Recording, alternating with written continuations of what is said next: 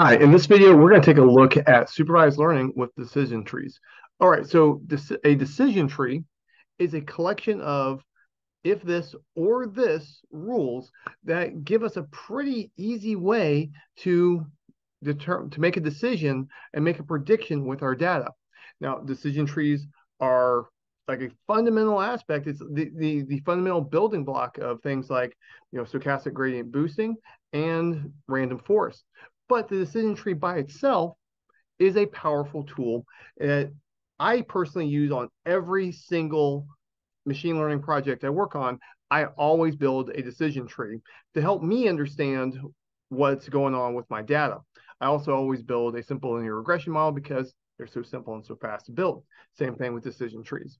All right, so we can use them for like making predictions. They're not the best for it, but they they give us very simple rules that we can articulate to people. So I've used them, for example, when a stakeholder comes to me and they want a simple rule that they can give their employees about how to make a decision on a record that comes into them. Well, they want to know, should it go left or should it go right? They want yes, no, maybe, or a collection of decisions, different ways to go. And the decision tree I found is an easy way for me to identify the cutoffs for those left, right, yes, no, correct, incorrect decisions. Also, these are very good because they provide graphical representations for the decision-making process that we go through when we use a decision tree. Also, if I'm going to be doing a ensemble model like stochastic gradient boosting or random forest, I'll build the best decision tree I can, show that one tree, and just say, hey, we use multiple trees in this model. So decision trees have a lot of use for helping our stakeholders understand the situation when we're using a more complicated model. They're good for just helping us understand what's up, and they're good for helping us just build simple if-then rules based off of data instead of prior beliefs, to help our stakeholders make a decision. All right, so let's go ahead and work through this. So I'm going to be working on the prepared data set that I built before for deciding if a mushroom is edible or inedible. Now, this is coming from Kaggle. It's a Kaggle data set. And in a previous video, I show how I do my data prep. Something that's important about this data that I've got is that when I took my categorical data and I did my binning, I did binary binning. I put approximately 50% of the records in one bin for the categorical variable and the other 50% in another one, and put 0 or 1 depending on was it more likely to be edible or more likely to be inedible depending on the categories. All right, and so the reason why I do that is that's a very easy way, you'll see in this upcoming trees, that I can identify which variables are really important for this. And here I'm splitting my data into train and test because on this data set, we don't have that given to us on this particular Kaggle data set. All right, so a decision tree is, you can think of it as a flow chart of if-then statements.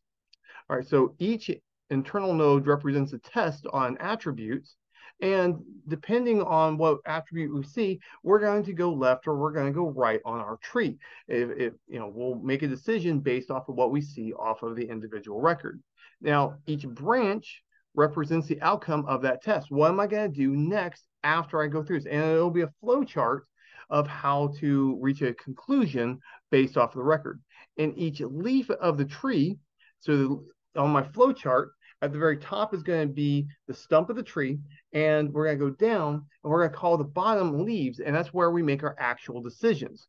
And so each leaf will give us a class label of where I make that call. So for this example, it's going to be the either edible or inedible, depending on what the leaf says at the end. Now, if I'm doing a regression problem, each leaf, the value that I'm going to use for prediction is going to be the average of the records that end up in that leaf.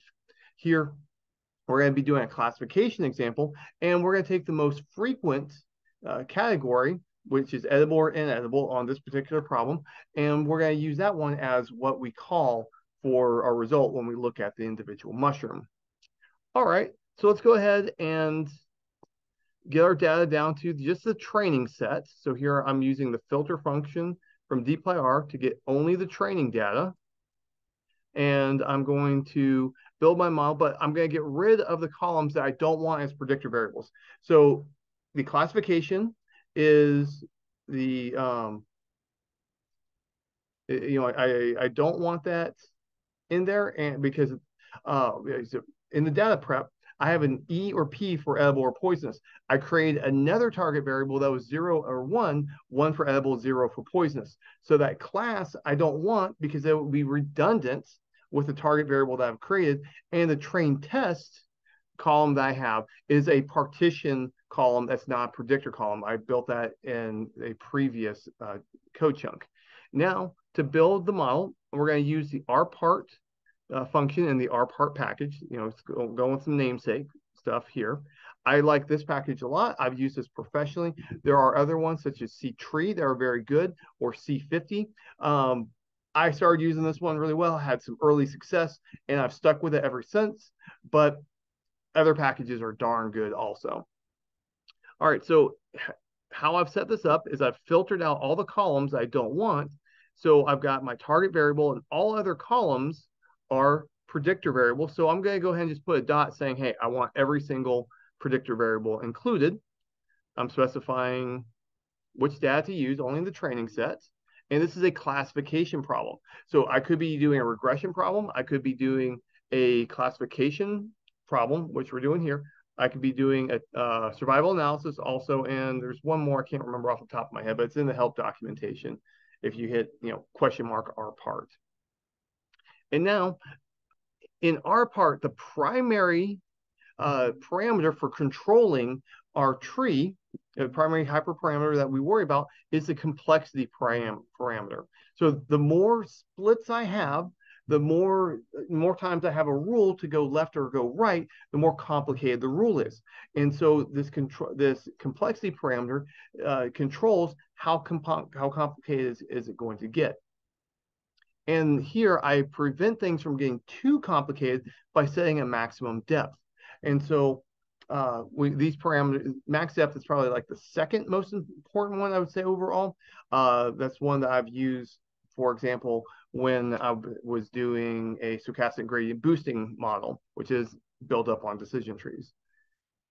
All right, and so now that we've got our model, this is just the initial run, what I want to do, I want to show what it looks like visually, and then we'll proceed from there. All right, so right out the gates, here I've got 100% of my data is in here.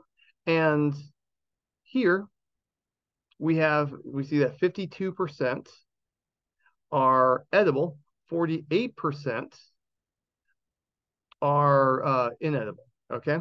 And so if odor equals 0, and that's a yes, what's going to happen is that we look at, does odor equal 0? Remember, I've got that binary binning. And if the odor is equal to 0, then immediately we put it in edible. And we can see that 47% of the entire data is in this one node right off the bat. And so we can see that this odor predictor variable is very powerful at just splitting up the data.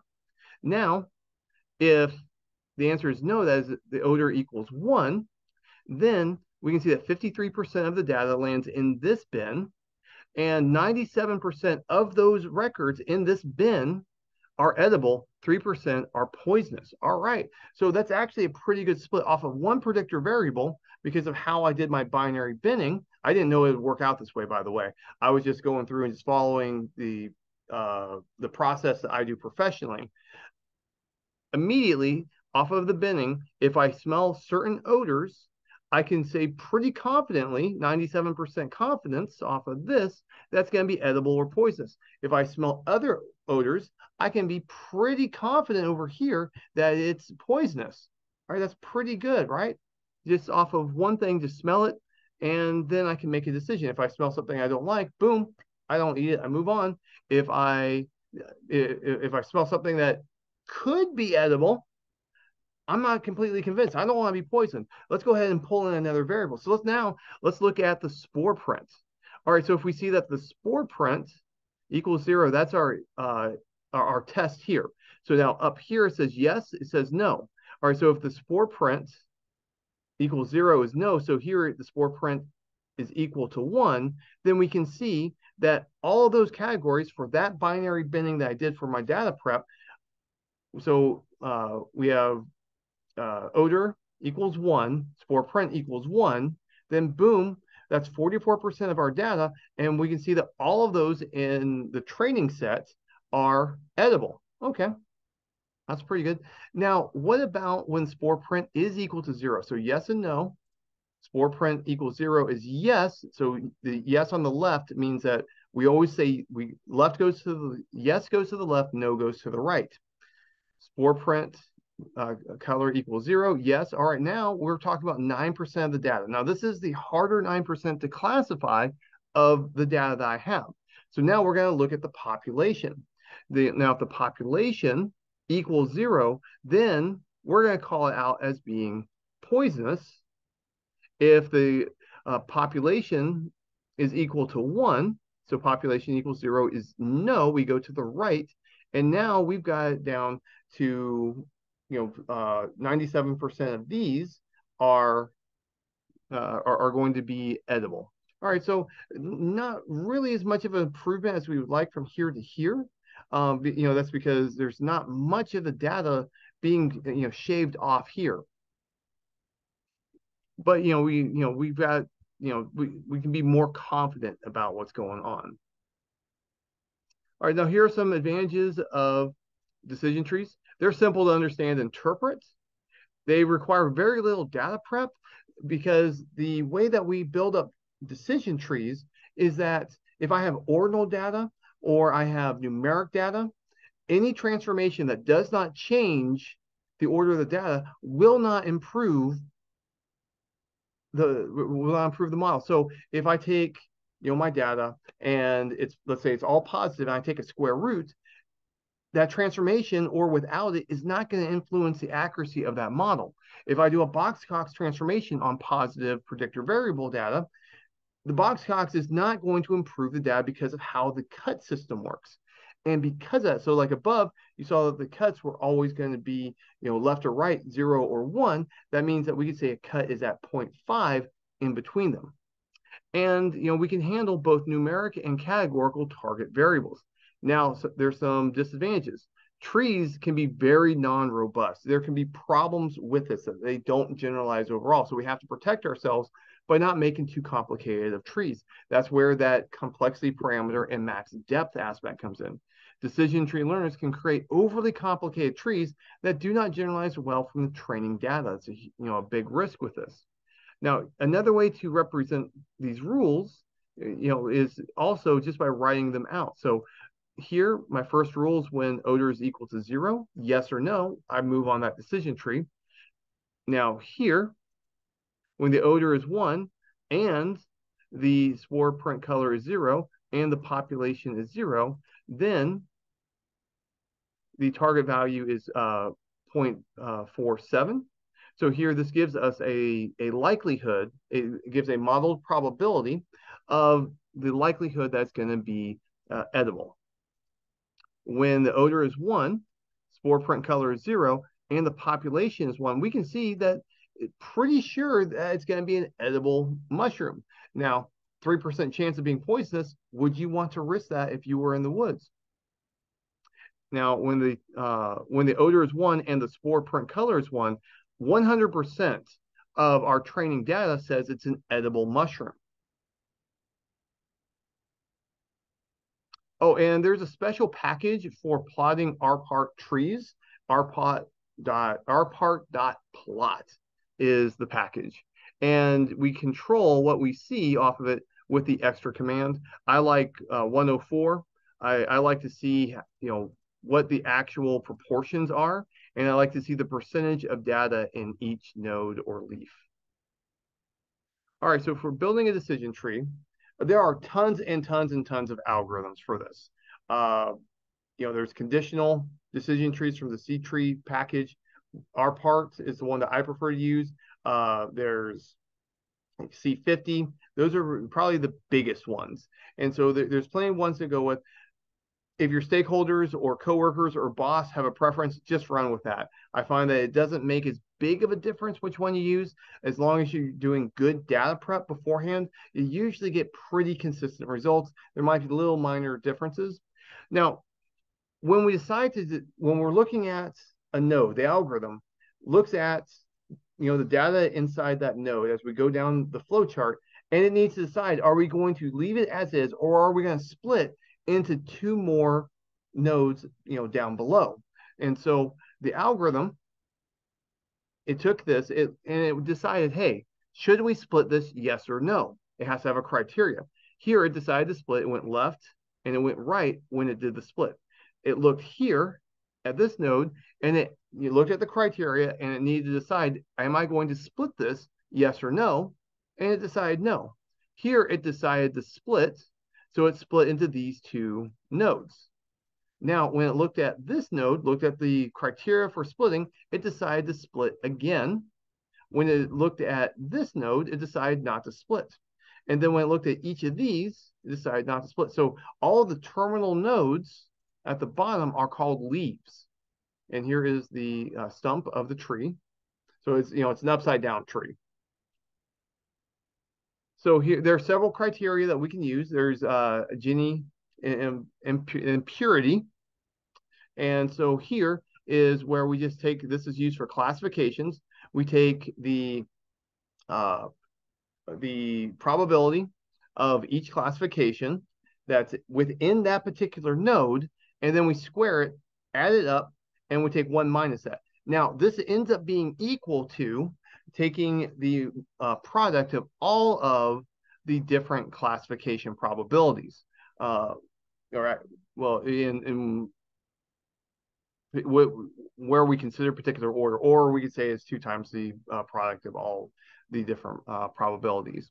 Now, that's one that works well. Now, another one is an entropy measurement, or we call information gain, where we take the entropy that we have for the node, and then we look at the splitting after we go through and we check so we have the entropy before we split, then we look at the entropy after we split, add them all up, and we see, is there enough of an improvement for me to warrant splitting this node, yes or no? Now, which one you use, you will get different values depending on what's going on. You'll get different splitting. Like sometimes it will, sometimes it won't. I find that overall, it's not going to be that different. This is something that you want to check as a parameter of your model as you're doing your hyper tuning. But my experience, it doesn't really change it that much. If you're doing something like a Kaggle competition where accuracy is a big deal, then I would definitely worry about the hyperparameter of this. But if I was just doing something for work, I find that it's not worth to really worry about if I'm under the gun where I have a time constraint. And if I was doing it for like an inferential tree, I probably wouldn't even worry about it. Also, variance reduction. So we use this when we're doing regression trees. And so we look at the variance before and after. So if I take the variance before we split in that node, and then the weighted variance of each node after the split, if I get a large enough reduction, then I want to keep the split. Pretty simple. All right, so now data preparation for decision trees. So something about decision trees that makes them like really advantageous for the data scientist is that if I know that I'm only going to be doing decision trees, I'm not going to be using like linear regression or generalized linear models, stochastic, or I'm not going to be doing neural networks. I know that I'm not going to be doing support vectors. You know what? I can skip part of the data prep. And that's really nice because if I have a monotone transformation, so something like Box-Cox transformation, logarithm transformation, Yo-Johnson, square root transformation, these are all pretty related to each other. But any conversion of my data, or like converting my data to like ranks, something like that, that would not change the order isn't going to change the accuracy of a decision model. So that means I get to skip a lot of the work on the decision tree data prep if I know I'm going to be sticking with trees. And so this is very, very nice. If I know I'm only going to use trees, I'm not going to worry about Boxcox. I'm not going to worry about Yo Johnson. I'm not going to worry about a lot of things. And this can speed things up, make it easier on me. Also, like I'll have less code for scoring down the road, less code I have for the data prep for the data as it comes in. That's less opportunity for an error to happen in the process. And so so when we have categorical data, we can remember that we always want to bend our data into meaningful categories. And I like binary categories, like 2 different levels, high, low for the target variable. That I find that works well for like variable clustering. It makes it easier that I can figure out variable importance for the on the prepared version. So it's very nice. Another way that we have to handle things when I have multiple classes is that a lot of implementations of machine learning can't handle non-numeric data. So I have to convert it to numeric some way, some shape, some form. So if I have, let's say, something like states, Wyoming, Alabama, Oregon, Kentucky, like that as a predictor variable, I have to convert that. I might have to convert that over to numbers, like if I'm using scikit-learn. Some packages in R will accept categorical data and factors, some will not. It depends on the individual function that you're using. All right, so I can convert over to dummy variables, which will be binary vectors also. Now, another trick that I have, if I have ordinal data, I can convert that over to 1, 2, 3, 4 like that, and that'll actually speed up things because computers like integer values very well. Now, it works out that if I have, let's say, I have k distinct values of a numeric or an ordinal predictor variable, if I have k of them, then the largest number of cuts that the algorithm has to check is k minus 1. Well, think about it like this. If I had, let's say, 3 different levels of a numeric variable, then it has to just check 2 different cuts. If I cut here, these 2 are together. If I cut here, these 2 are together. And so there's only 2 possible splits. And so this ends up being pretty fast. So if I'm looking for a faster fitting model when it comes to anything that's built off of decision trees, I want numeric or possibly ordinal data to make that easier. So if I had 100 different levels, then there would be 99 different possible cuts I could go through to split each individual node. All right, now that seems like a lot, but now let's consider categorical data. All right, so on categorical, how many subsets could be generated from a set? Well, it's 2 to the k, right? All right, so if I have k items in a set, let's say I'm talking about states, how many ways could I get subsets of the 50 states? Well, that's 2 to the power of 50. That's a huge number. All right, now with decision trees, we're not going to consider the empty set or the full set. So it's for us, if I have categorical data, it's going to be 2 to the power of k minus 2 because we're not going to consider the empty set. We're not going to consider the full set. All right, and so that's a lot of different ways. And also notice that I've got 2 different ways for increasing, decreasing on this one, for the split.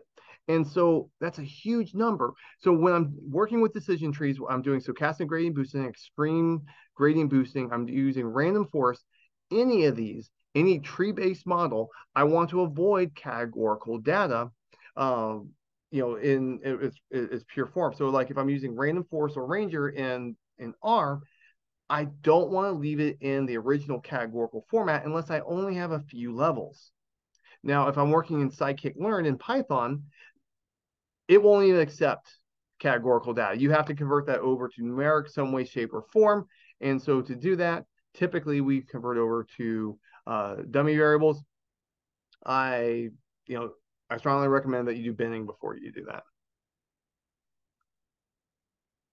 Now, when I have ordinal or numeric predictor variables, any monotonic transformation isn't going to improve the accuracy. So this takes some work off of my shoulders. I don't have to worry about it. I can skip worrying about data prep on the numeric ones, and I can just go it. So something about this is I don't need to do center and scaling if I'm going to be working with the tree. It doesn't matter what the center is. It doesn't matter what the scale is, as long as the order of the data is the same before and after the transformation. And so this makes life easier. Now, if I'm doing my data prep and I know that I'm going to be trying a whole bunch of different model structures, I know that I'm going to try linear regression.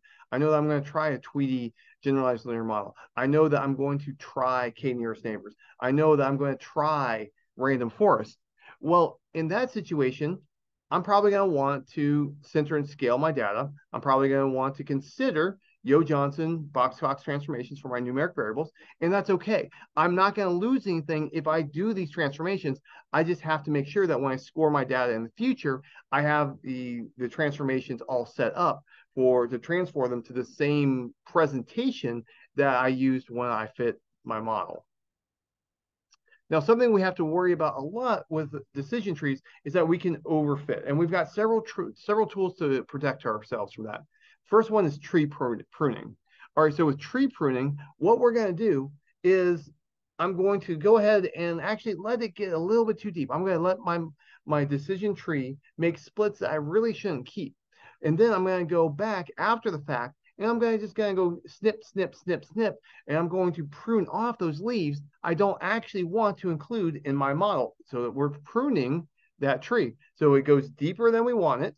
We've got leaves that we don't actually want, and then we go through and we remove it. With the rpart package, we're going to use the complexity parameter to do the pruning. And so that's that CP that I was talking about earlier. And so here I'm going to set CP equal to 0.001. And as the complexity parameter increases, more nodes get pruned from the tree. So if I increase this number, I'm going to have fewer leaves. And you can see that I've got like a list going here.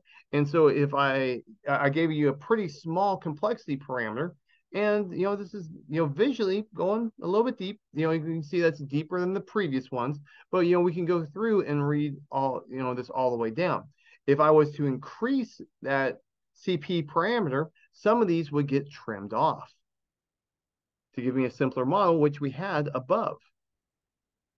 Now, another one is the minimum split. Now, in the minimum split, when the algorithm is looking to split a node into two, subnodes, minimum split is going to be saying, hey, I need to have at least this much data to split. If I have less than this data, don't split, don't try it, don't mess with it. Okay. And so, and this makes sure that I don't ever split when I really don't have enough data to do that in this part. And so as we get deeper, so if I get too deep, I'm not going to generalize, but if I don't go deep enough, I'm going to end up like not reaching the full potential of the data. My tree is going to be coarser than it needs to be. By the way, a short tree that doesn't have maximum predictive power is usually the right tree when I'm trying to explain to stakeholders. I only want to go through a few decisions left and right for stakeholders when I'm trying to explain what's going on. All right, so here I'm putting complexity parameter 0. So here I'm on this front, on the pruning aspect, I'm saying don't prune at all, but I'm saying, hey, make sure you have at least 100 observations in each node before you split. Here are the rules. And here we can see that we've got a very familiar tree that we've reached to we conclude the same tree that we looked at previously. This is going to happen. If I tinker with the parameters, different parameter choices when I'm doing a single decision tree will lead to the same tree. Now, maximum depth, this is one that I've used in the past, specifically with stochastic gradient boosting. And here I'm going to say I only want to do like 30 splits, either 30 nodes down or 30 splits. It depends on which package you're working on. And so this limits how many times I can split all the way down. Typically, what I like to do when I'm trying to explain to my stakeholders is I like to have two splits, with a result of like 8 nodes is the max I would want to have. So split twice, split each of those again, stop. And I find that that's a good presentation to my stakeholders. And so here, when I do that, you can see that I've got, a little bit deeper of a tree. I think this is actually a little bit deeper than it should be, but it's we got something going on. It's not a terrible model. Now, minimum leaf size, this says, hey, I need to have at least this many observations inside each leaf, or don't split. So if you're considering splitting, you can go ahead and split, but after you split, check to make sure you have a good amount of data in each one of the resulting nodes. If you don't have a good amount of data in each node, prune those off, go back to the pre-split. And so here you can see that we've got a decent depth of a tree. And here, I went intentionally to go nuts on this. So this is not good parameters for this, but this is just something for you to see what's possible. I'm saying don't do any pruning, and go ahead and keep on going. It's okay to have only one observation in each leaf or in each node.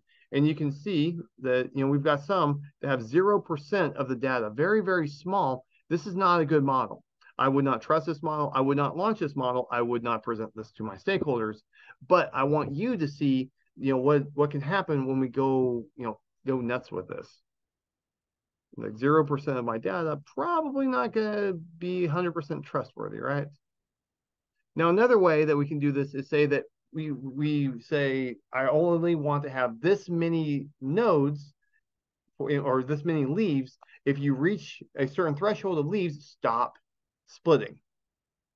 And we can also say we want a minimum impurity decrease. And so here I'm controlling that Gini or that entropy or that variance reduction that says, hey, if you don't get a sufficient improvement, don't split. Now, which of these are the right ones to use? It depends on you, depends on your project, depends on your stakeholders, depends on depends on your boss. The main thing about this is make sure you're building a quality model. How you achieve that quality model, it might be with max depth, it might be with pruning, it might be minimum sample size inside each leaf. Do whatever works well for your project. Now, one thing that I use a lot at work is I like to use shallow trees. What I call a shallow tree is just a tree that just doesn't go too far, doesn't go too deep. It splits a few times and it quits. I just say, hey, don't go too deep. And what I get, that's why I show my stakeholders. This is easy to interpret, easy to understand. This is the same tree that I presented at the very beginning. And so, you can read this pretty easily that if I was out in the woods and I smelled a mushroom right out of the gate, I might be able to say, hey, it's poisonous, don't touch it. Then if it's like, okay, maybe I'll eat it, I could say, hey, you know what? I want, if I see that the spore print color is a certain classification and the smell is a certain, classification also, I'll go ahead and give it a try. It's better than starving out in the woods. All right, so something that's important about decision tree is try to keep it simple, have fewer splits. It's, for to help people understand. Also, try to have fewer variables involved, because if I have to use 50 variables to reach a conclusion, a human being isn't going to use that, and it's not going to help them understand. Now, our interpretation, keep it simple, keep it easy. These shallow trees are great for that. People can understand decision paths, even if they couldn't understand like a regression model. A regression model, if you look at it, it is by far the simplest mathematical predictive model you can have that uses any kind of math equation. But a decision tree, really, I'm saying yes, no, left, right, making a decision off of, some simple rules. If I can just answer these questions, I can actually go through and reach a classification or a prediction without having to ever pick up a pencil, right? I don't have to use a calculator. I don't have to use a computer. This is a flow chart that helps me reach a conclusion without having to use math at all, really. And now another use here that I've done in the past is that when my stakeholders need a decision for their employees to make, calls on, well, a lot of times they don't want this flow chart presentation. They want, pretty simple. If you see this, do this. If you see that, do this. All right. Well, decision tree gives me those cutoffs. And so if you see this in the data, execute this. If you see this in the data, execute this. And if you keep it relatively simple, the employees of your stakeholders can execute this, and it's and you can greatly have a large impact on certain offices with some pretty simple if-then rules. Now, when you're telling your stakeholders about your decision tree, highlight the key features, specifically the one at top. The top split is your most important split. And that because it's your first one, the most important one, you get the most variance reduction off of the top one, because if you didn't, you would be splitting someplace else. Now, it is possible to find feature interactions. So one interpretation is if that I see predictor variable and then a predictor variable below it in a split, then that shows that there's a possible interaction. If I see multiple predictor variable combinations in the same path, that is a sign to me that it's more likely to have an interaction. So if I see predictor variable A, predictor variable B, predictor variable A, predictor variable B on the same path, all going down, that's an indication I want to consider interaction between predictor variables A and B in my other types of models. Now, avoid overfitting. Overfitting is a huge risk. Make sure that you deal with this in some way, shape, or form that is reasonable for your project. I typically use the complexity parameter, but there are other ways that work really well. And as you saw with other trees, I ended up getting the same tree off of different parameters, to control this. Also, decision trees are fast to build. They're easy, and they get built pretty fast. Shallow decision trees, I mean, boom, boom, boom, you get it fast. And this is one of the reasons why I use them on every single machine learning project I work on, is because I can do, a shallow tree, see, which are the 3 top variables in the splits, get those. I know those are going to be important on every single model I build, so I'm going to pay particular attention to them. And also, shallow decision trees, you could actually use them like in an ER or in emergency situations, that you can come up with simple rules that people could follow in a stressful situation, compared to like linear regression, like, oh, I need to go and get pencil and paper and a calculator to work on. Decision trees are boom, you got it. I can look at some information about a patient or about a record, and just by memorizing a shallow tree effectively, I can score the data without having to use a calculator or a computer. And for communicating results for ensemble models such as random forest, stochastic gradient boosting, extreme gradient boosting, AdaBoost, I can use one decision tree to explain, hey, what I did was I built a bunch of models similar to this, and I aggregated them together to make a better overall model. And so here, I'm showing you a decision tree. What I do personally is I build the best decision tree I can. I show that one and let that represent the entire tree. Now, the ensemble models, random forests, and gradient boosting are by far the most common. So that's stochastic gradient boosting and extreme gradient boosting. Extreme gradient boosting for a while was the king of Kaggle competitions. I haven't, checked out Kaggle for a while now. I haven't competed in any data mining competitions, since I won my second one. But you know, it like at the time it was just dominating, and so it uses these individual trees collected into a forest of decision trees. Now, detecting interactions with decision trees, if I see predictor variable A, predictor variable B, and B is in a split under A, that shows that there is a potential for interaction off of this. Now, if I see A and B like popping up in the same path, that's an even stronger indication that there's an interaction effect. And so if I see A and I see B on two different sides of the same split, that's an indication of interaction also. And we can get pretty deep into it. Watch out for overfitting. That's always going to be an issue with decision trees. And especially with a single decision tree, it's better to underfit than overfit. So, prune it, or, put in a max depth, make sure that you have a minimum sample size in each leaf, minimum split size, something like that to protect yourself from overfitting. Now, we can also, after I've built the model, let's say I built a model and I felt pretty good about it, but then I realized, you know what, I overfit this. I'm not quite feeling good about this. Like let's say I had minimum split of 2, minimum bucket of 1, no pruning, and I put it at maximum depth of the maximum parameter. You can see that I'm scrolling down. Wow, it's the tree is complicated enough that my computer is having trouble displaying it. Check that out. Okay, stop. Stop. There we go. All right, so this is too deep of a tree. I overshot it. It just kept splitting, kept splitting, kept splitting. And now I'm like, well, I like what's up top, but I want to, I want to do something about this.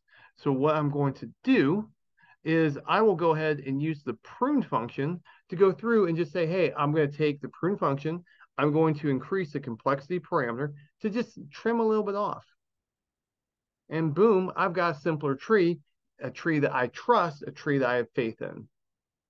Now, to make predictions with our decision tree, remember that I'm going to need to have things in the right format. So I need to have like a target variable going on in there, and I'm going to go through and just build a whole bunch of these together. It's going to be the predict function that I'm going to use. Let's see, where is that?